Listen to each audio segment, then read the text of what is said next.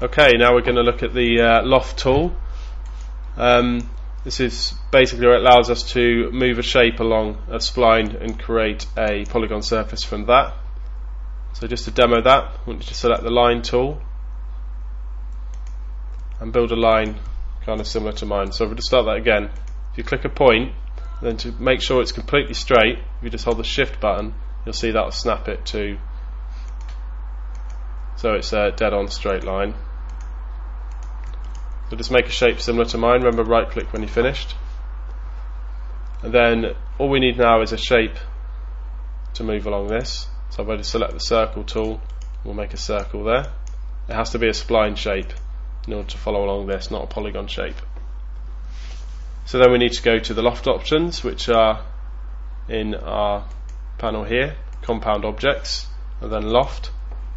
Then if you go to get shape and select the circle, you see it's now put the circle along that shape.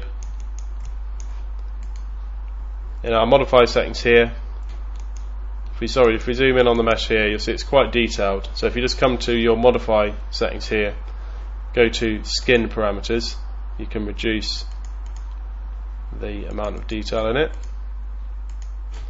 to whatever is good enough for you guys.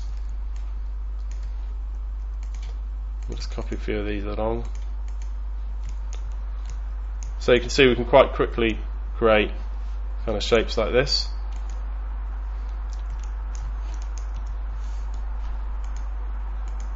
It also works on curved surfaces, so if we just create a line here, select them all, right click and go to smooth,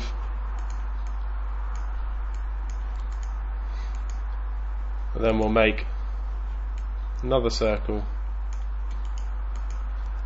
select our curve, back to compound objects, make it a loft, hit the get shape tab and select the shape. You can see and create something like that. Now for this, there's not enough kind of steps in the object there, so because it's a curved surface, we will have to increase the steps of the path to kind of make that fit.